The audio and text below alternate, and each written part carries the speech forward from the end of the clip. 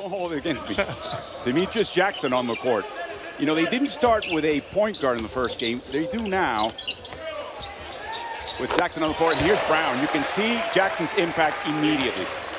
Tatum's back in the game.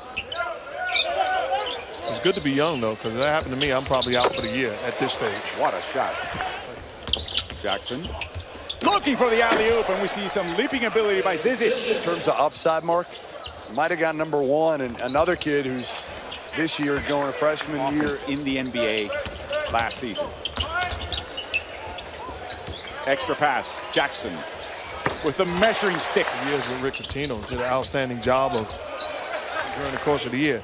You got to be able to display to your coaching staff, I'm going to be ready at all times, whether I play or don't play. When I'm called upon, it's securing the basketball. Go get the ball.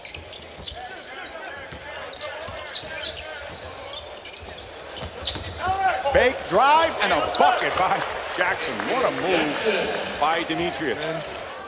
Puts the ball on the deck, sees the rim, nothing like a Jackson drive, and then some awfully good young talent. You've raced them right back. Oh, thank you. Jackson goes all the way in. Nice kids. Jackson slips by, and now he finally gets fouled. Lualu Cabarro wants to help him up. He doesn't want to do anything else. Wants to apologize as well. Jackson's shaken up.